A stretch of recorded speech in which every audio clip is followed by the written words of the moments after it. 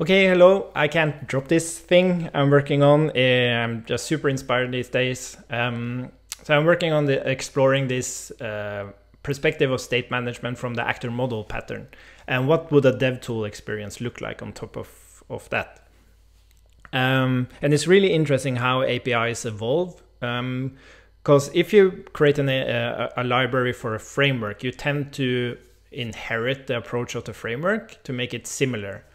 And if you make something new, you might have like preferences for object-oriented or functional or whatever, and that kind of drives the API.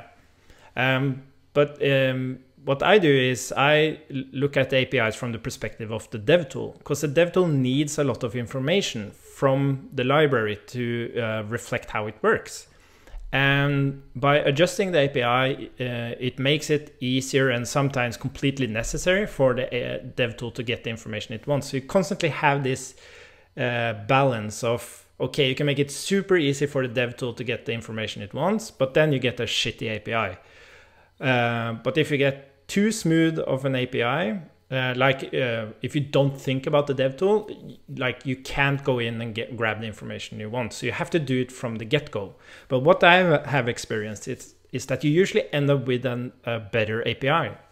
So like the dev tool understands better the API, or the better the dev tool understands the API, the better you will understand it as well. If you keep these two things in mind all the time. Anyways, we are going to look at an example. I made some changes to the API and also the dev tool. So I'm kind of excited to show you this. So we import an actor from Actorial, which is a working name. And then we have this other actor we're going to look at soon. We're going to use TypeScript so that you see the typing power of this. And what we have here are two different states. We have an app actor, which has a loading state and a loaded state. In the loaded state, we have access to a title. And then we handle one single event, which is called title updated, and it takes a string. So let's go ahead and insert this stuff. The initial state should be loading. We don't have any data there. And then the events we're going to handle is during the loading state, we are actually going to handle the title updated event. And let's see, data, we get the title here, and we're going to return a tuple of the new data, and we're going to move into the loaded state. And then in the loaded state, we don't handle any events. Cool.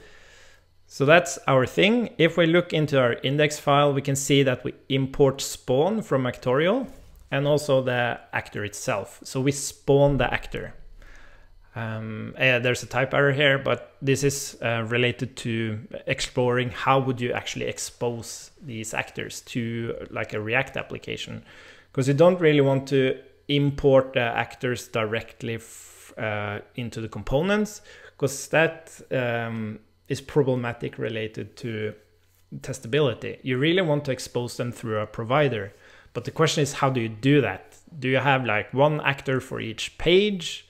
And then you kind of spawn them on a provider for each page? Or do you have like one main actor that handles all the rest? But what about state then? Then it becomes like a global state store, which is kind of like what we're...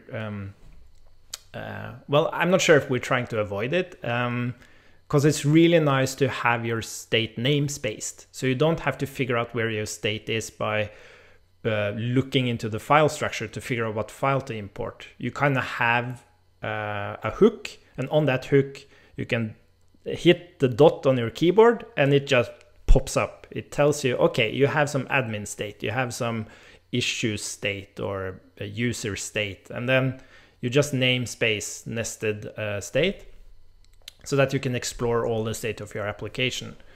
But anyways, this is something to explore. And then we have our component, and it uses the actor we pass in. And then we can see that if I type this again, we can see that when I say state equals loading, for example, it gives me an error on the title because we don't have the title. We have said that we don't have a title during the loading state. But when it's loaded, we have the title. So let's look at the running application. Now it's stuck in the loading state, and we can see in the DevTools that we have an actor here in the loading state, and we can handle the title updated.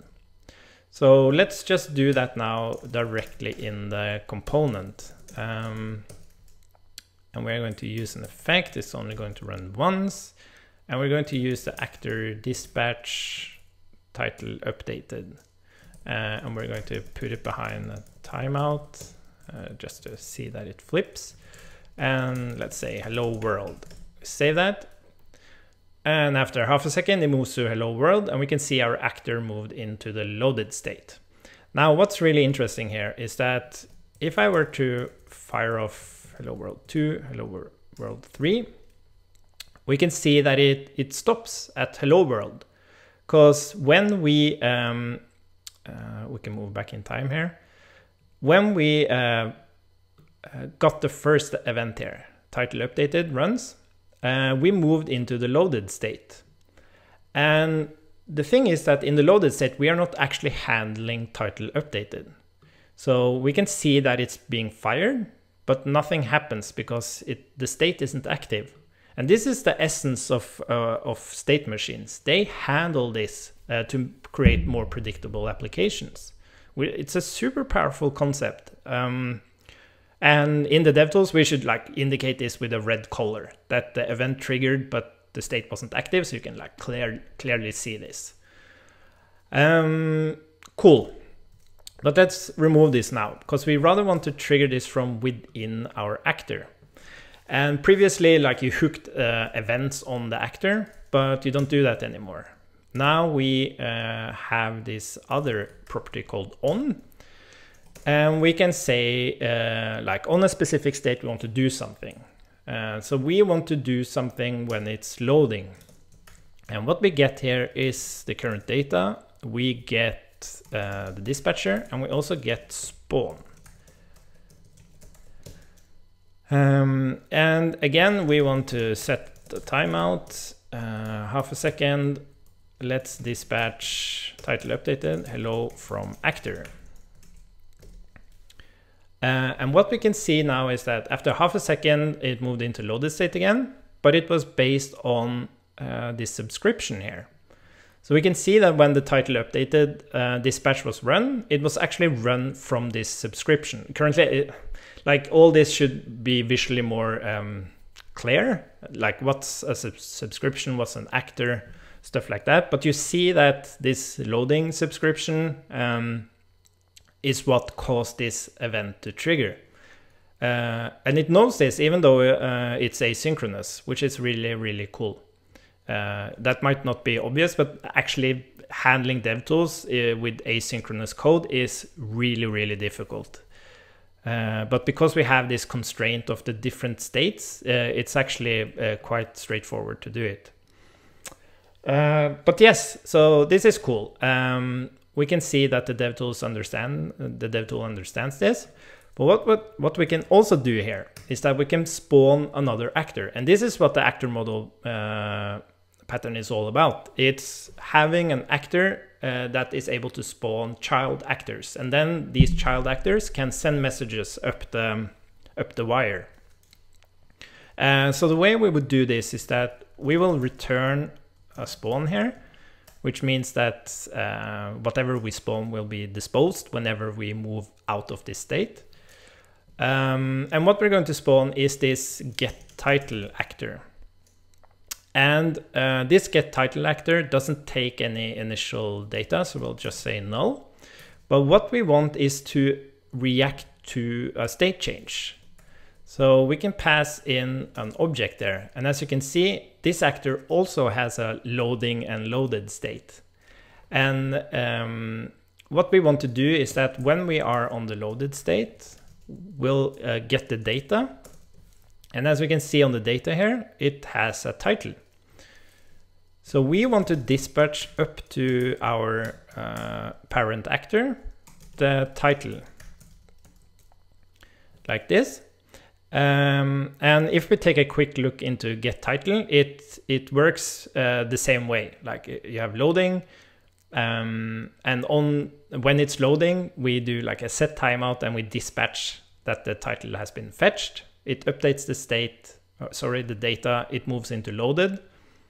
And then what we do here is that when this is loading, we spawn a get title, and when that is loaded, we dispatch up to the parent. So let's save this now. And as we can see now, things are getting a little bit more complex. Let's see if we can zoom out a little bit. So as we can see now, we have an actor here. There's a loading subscription here. And on that loading subscription, we have spawned another actor, so they are connected, which has a loading and a loaded state. And on the loading state, it has a subscription related to fetching the title. And on the loaded state, we also have a subscription that's coming from spawning it up here. So what's interesting now is when I move back here, you can actually see the whole flow of things. So there was a subscription on the loaded state here, and that was triggered. And then that caused, that moved through the subscription that we created on the loading state of the first actor. And then it dispatched the title updated event. So the point is that you can actually see the whole flow. Where is the data coming from and where is it moving through the actors and the different subscriptions? Again, visually, this can be done much, much better. There's also more information here related to what data was actually passed and what's the current state of the actors and stuff, or current data. But I just wanted to show you this, what we are actually able to do. And I think this is super, super fascinating and very powerful, because you will be able at any point in time to see what is the activity in my app now by just looking at the highlighted lines. And then you can go into the individual actors and you can see, as we can see here, this actor fetched the title. Oh, this seems to be a bug actually. Yeah, I have to fix this. Because it should really only show this one. Yeah. But yeah, still some work to do here. Oh, I wanted to finish this off with oh my god, this is awesome. But it is awesome. But it's a work in progress. Yes, I guess that's what I wanted to show you. Thanks for following along. Please give some feedback if you think it's cool, if it has some, if it makes sense to you, if it doesn't make sense to you. I'll keep working on it, and hopefully in the next version I will have some more explicit UI and stuff like that, so you can more clearly see the difference between the subscriptions and everything. Cool. Bye bye.